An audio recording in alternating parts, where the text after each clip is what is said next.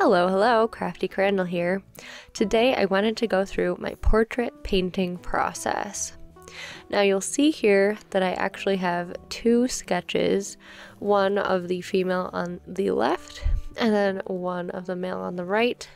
The female portrait unfortunately did not end up working out for me. I filmed the first part of it and then had some issues where I deviated from what my normal process would be, and so rather than capture that one in this video, I'm going to be focusing primarily on the portrait of the gentleman instead. My portrait process always starts with a sketch.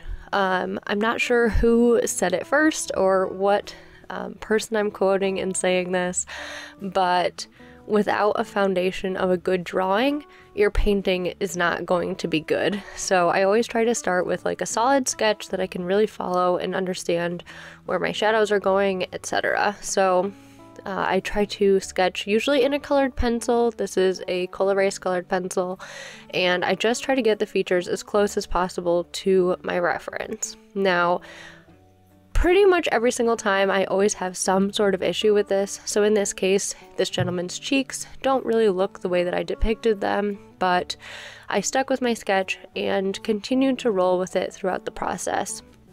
Once I was happy with the sketch, I moved forward to step number 2.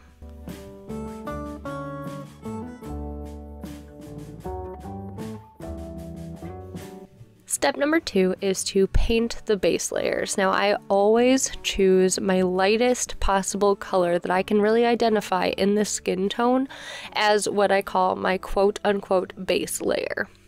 I do this because watercolor works such that you have to paint light to dark. So I want to identify my lightest tones and block those in first and then preserve them throughout the painting process. You will see me do a bit of lifting here. That's because the lightest tone that I chose, I realized after the fact wasn't quite light enough, so I lifted a bit of the paint off of, for instance, his nose and his cheeks, so that those highlights really stood out, and then I preserved them throughout the rest of the painting process. In addition to those lightest tones, I also then start going through a bit of the shadows. So I want to block in just a touch of the shadows in addition to the base layer that I'm getting. I'm using a wet on wet technique for this. So I am starting with the paint pretty wet, and then I am using wet paint on top of that to get the little blooming effect that I want, and so that the paint will then spread out and it won't be such a harsh edge on those first couple of layers of shadows. As we go further into the process, there will be some areas where I do want that hard edge, and so I won't use the wet on wet technique. But usually for the first couple of layers of my portrait painting process, I am using the wet on wet technique. So hopefully this adequately depicts it for you. I used a mix of both sped up and real-time footage for you so that you can hopefully see what I'm doing without having all of the minutia of watching me do it in real time. These portraits took about 2 hours a piece, so it was not a quick process. And I should mention as well, between every layer that you see me paint, I am letting the piece dry completely. So a lot of time elapsed in the process of letting it dry as well. Once I am finished with those base layer shadows though, I will move into my step 3 process, and step 3 is really just going to be a continuation and kind of like an iterative process. So once I get the base layers established, I essentially just continue to consult my reference and determine where the other shadows are and what additional darker paint I need to mix up to make those shadows possible.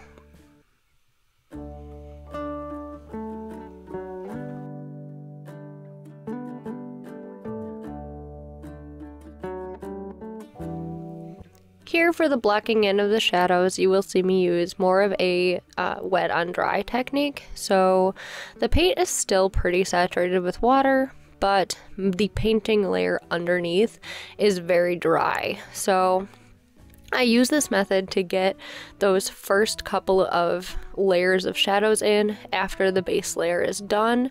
I use this method because here I do want a pretty crisp edge to what I'm painting. I don't want it to feather out quite as much, although you will see once we get into the sped up part of the painting that I do feather out parts of like the nose contouring, because I want that to blend in a little bit more with the rest, like the planes of the face, so that you can clearly see where, you know, his nose is going deeper, like away from the viewer into the painting.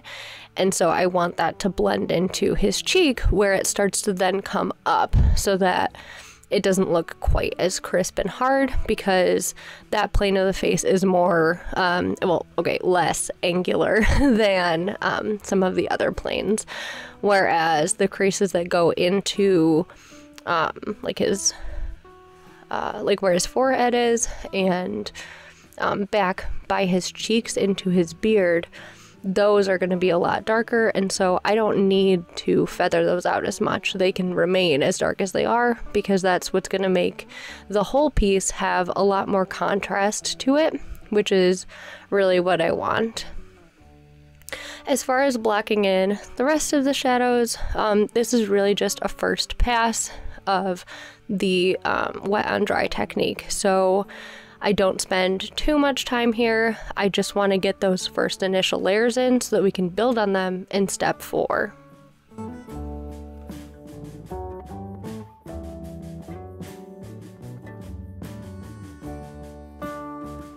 Alright, I zoomed in here for what I would like to call the detailed shadow region.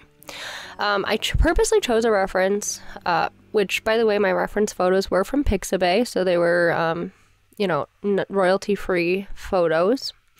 But I purposely chose the reference that I did because I wanted to have a more wrinkled appearance to the face, so that I could also practice painting a wrinkled appearance and really getting the contrast that the wrinkles allow you to have in the piece. So these are going to be pretty dark shadows as far as like the overall values of the piece are concerned. And it's going to be a lot of more detail work, so smaller brush, definitely a lot less paint on the brush, and again using more of a wet on dry technique, but with far less water than I was previously. Other areas that I want to capture in this are, I will start on the eyeballs, you'll see that at the end, and also the eyebrows, and then more of the frame of the face. So the areas surrounding, like on the very edges of what you see, those areas are areas that I really need to get a lot of contrast in, because if I invert my reference photo, those are the areas with the darkest values, and so I really wanted to try to capture that in this piece, try to match the values as closely as possible to the reference, because that's what's going to make it look quote-unquote realistic. Now again, starting with a good sketch is also part of that, so because his cheekbone structure isn't exactly how it is in the reference, capturing likeness there didn't really happen, and that has nothing to do with the painting and everything to do with the sketch that I was following. That said though, I did also just want to address that I wait to do the eyes until the middle of the piece. You'll notice that I still haven't done the eyes yet. They're coming here at the end of step 5, just to start them off, and then they'll be finished in step 6. I do this because I don't want to ruin the eyes when I start working on the painting. So when I'm first putting in those first washes of color for steps like 1, 2, and 3, I don't want to have to lift paint off of the eye area. I want to leave the eye area until a point at which I feel comfortable that I'm not going to have to go over the eyes again, so that I don't have to worry about messing them up, because there is nothing worse than getting the eyes exactly how you want them and then accidentally getting paint in them, trying to lift it, realizing that you've lifted paint off the eyes, and then having them no longer be smooth or cohesive or clear as the eyes. I would also just like to note that the eyebrows here are not great. Hair in general is one of those things that I'm still working on, so I don't have any tips for painting hair. It is something that I really want to get better at myself, and will probably also look up on YouTube myself, realistically painting hair with watercolor. I mean, even off to the left, as you can see, her hair isn't great either. So that is something that I am really working on and hope to improve on in the future. And so with that, we will move forward with our final step, which is just putting it all together.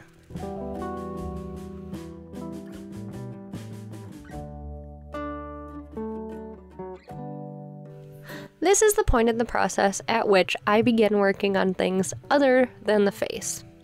This, for this portrait, includes the turban and also the gentleman's beard. I really loved the fact that this reference included the cloth folds that it did, because I have been working so hard on painting more realistic folded clothing.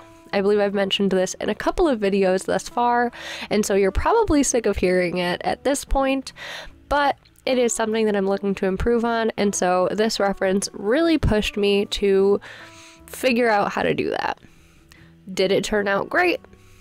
You decide in the comments below. However, it did give me some great practice, and I really enjoyed the process. So I had to realize quickly that the base tone that I painted over was not light enough. So again, I start the same process here that I did with the rest of the face, in that I start with the lightest tones, move into adding detail and adding the darker shadow parts as I go.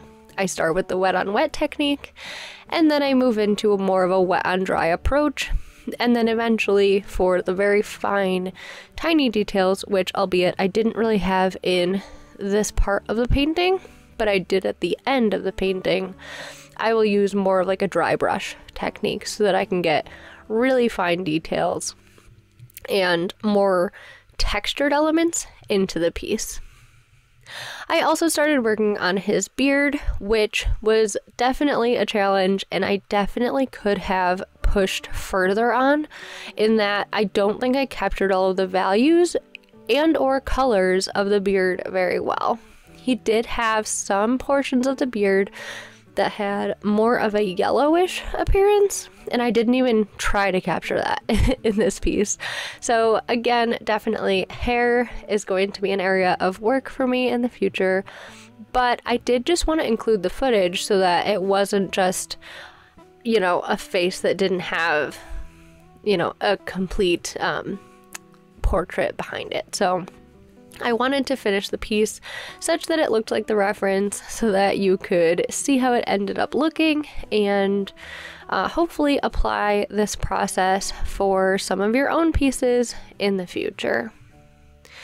Hopefully this was helpful for you. I realize that this part of the painting isn't exactly part of painting a portrait, but hopefully the tips earlier helped, and hopefully just seeing someone paint with this process is useful for you. I know that I watch so many of these videos, watching so many people, you know, use watercolor to paint realistic portraits, and every time I do that, I pick something new up, which I can then apply to my own process. So hopefully that's what you got out of this video. I would really appreciate it if you liked this video, if you would give it a thumbs up. If you're interested in more art and book related content, I post new videos every single Tuesday and occasionally on Friday, and would really appreciate it if you would subscribe to my channel. Moving forward, I hope to do more of these, more tutorial type videos, though I admit I am not truly an expert on any like stretch of the imagination. I am learning right alongside you, and kind of just hope to document that process and hope to engage with other artists on that journey as well.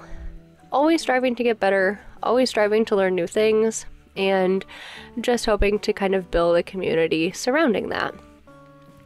So I really appreciate you guys watching, and please let me know if there's anything that I can do better next time. If you didn't really like the format of this video, if the audio was frustrating for you, please let me know. Always trying to improve that as well. So with that, guys, I finished painting the whole piece and then give you the final result here. Let me know what you think of the piece down below in the comments, and I will catch you in the next one. Thank you. Bye.